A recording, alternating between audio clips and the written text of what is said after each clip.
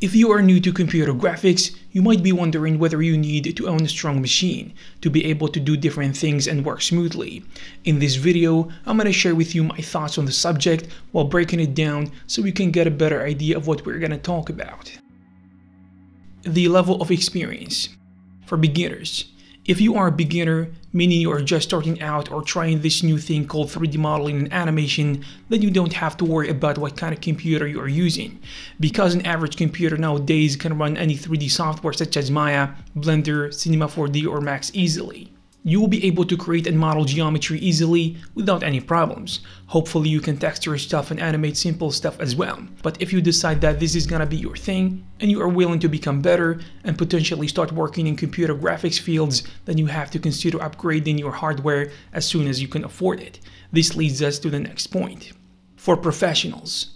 When you spend a few years in 3D computer graphics, especially if it is a source of income for you, even if it is a part-time thing, you have to upgrade hardware and invest in your machine to the best of your ability. This is the case because as a professional, you usually first work on complex stuff that can push your machine to its limits.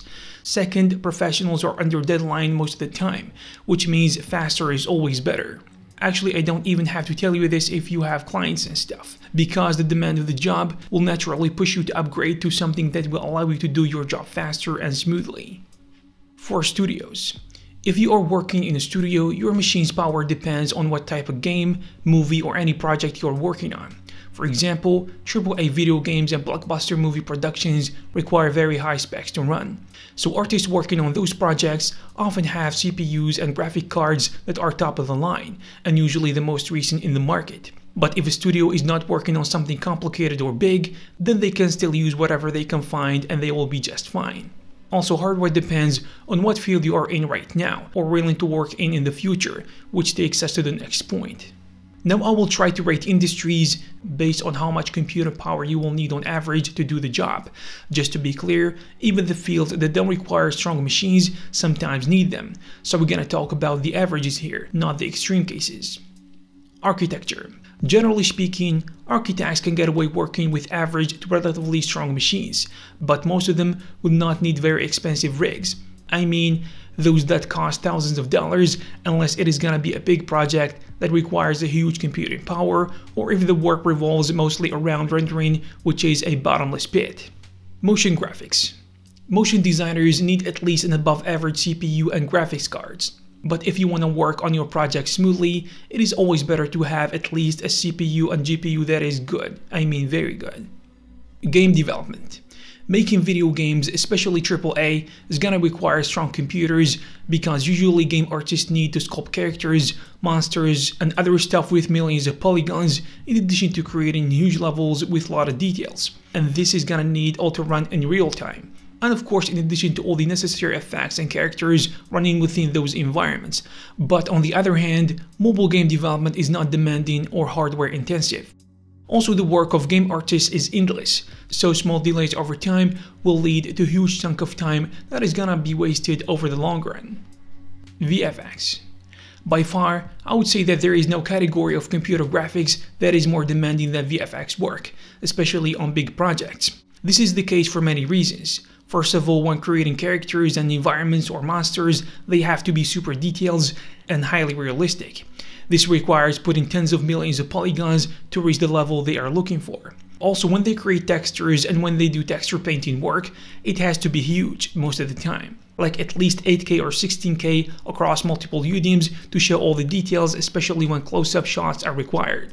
Of course, the most demanding thing in VFX is running simulations that can reach sometimes hundreds of millions or even billions of particles. So it is natural to see VFX artists working with machines that cost many thousands of dollars. Even if you are a beginner in this field, you can't learn more complex stuff and make more progress unless you have access to a very strong machine. This is the case if you don't want to waste a lot of your time. Now we will try to break down how demanding 3D work is based on tasks or different parts of the production pipeline. 3D modeling. I would say 3D modeling is relatively the least demanding task in 3D, especially as a beginner. You will be able to work on your first modeling projects using an average laptop, and you can do this easily without any problems. But as you start working on complex projects and big environments, the need for a better computer or an upgrade is necessary. Sculpting. This is one of the few things in 3D that doesn't give you a lot of room for using a weak or an average machine. As you start sculpting, you will quickly start to notice that your computer doesn't handle the demand of this task properly, especially as you start adding more subdivisions to your mesh. Actually, you can do simple stuff, but you can't go very far unless you have a very good computer. Actually, even a very good computer has its limits with sculpting. This is the case if you enter the millions of polygons territory. That's why you have to be very careful and use your resources properly. Texture painting. Texture painting is actually one of the new things in computer graphics, because it wasn't popular even 10 years ago, since many industries used Photoshop for creating textures for the most part. Now with great software such as Substance Painter, creating textures in real time in a 3D viewport is a common thing nowadays. Actually, it is getting better and easier than ever before. But the thing is, it is very demanding, especially when it comes to graphics cards. So, you will at least need an external graphics card to do this type of work properly if you are new. If your job includes working on extremely detailed textures for video games or for VFX, then you will need a very good graphics card. I would say something that costs at least $300 to $400 for the card alone. Animation. Animation is not extremely demanding, especially in the beginning, but like anything in computer graphics, with bigger projects, the need for powerful hardware will arise. Animation, I believe, for the most part is CPU intensive. So if anything, you need to make sure that you're gonna have very good CPU, especially if you have a limited budget. Rendering. Rendering is actually extremely demanding and needs a really good machine, no matter what you do, whether it be architecture, design, VFX, creating video games, or anything else for that matter. You can do decent renders in few hours using an average machine. But if you don't want to lose your sanity, I highly recommend that you invest in hardware from time to time. You want to do this because you want to stay on top of your game. Simulation and dynamics. Just like rendering, creating simulations and dynamics is something that is going to require a very flexible and strong machine. The curve is very steep on this one, because the smallest attempts to do something complicated can crash your average computer, so you have to tread carefully and match your limited machine resources with intelligence. Final thoughts. I know that new people need to ask these questions of whether 3D modeling and animation and stuff need a strong computer, and the simple answer is yes and no. So at the beginning, if you are completely new to computer graphics, you need to use whatever you have at your disposal because you are not sure whether you want to do this thing or not. But if you are sure that you are in, then I highly recommend investing as soon as possible because it is very worth it for the next reasons. The speed that comes with top-notch hardware is unbelievable. It makes you happy for the first few days, especially if you suffered from using an average computer for years. You will feel like driving a Ferrari for the first time.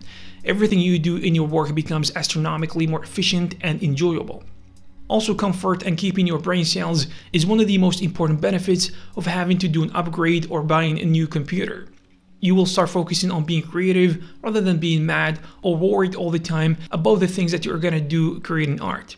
Art is supposed to be fun, not a chore. And to do this, you need to have a very good computer. I hope you found this video useful and informative.